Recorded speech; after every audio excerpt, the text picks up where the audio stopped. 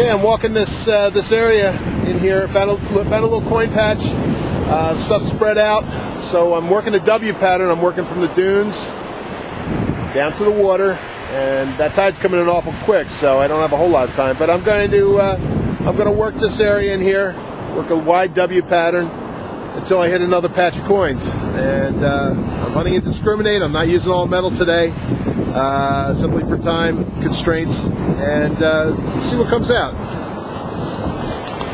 Some days you just have to walk the beach.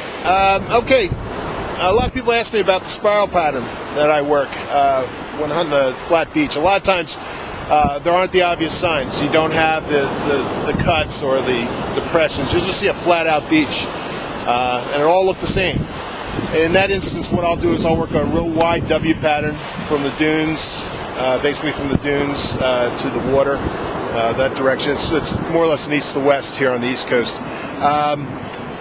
When I find a heavy coin, or any kind of heavy target, fishing sinker, be it nickel, be it fishing sinker, quarter, anything like that, what I'll do is I'll spiral out from it. And let me show you what I'm talking about here. This is the spiral. I've dug about 6 coins out of this area. I dug a nickel. That was the center point. And dug about 6 coins in this area.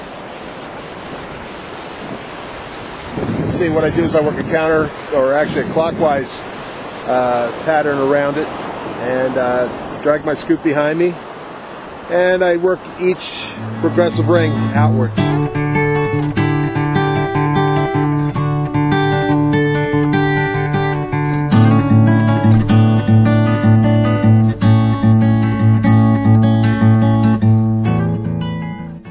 It's an old trick that I learned from Andy Savage, and for those who don't know him, he's been detecting a long time, and he's a very accomplished beach hunter. Done a lot of field tests for a lot of the magazines and such.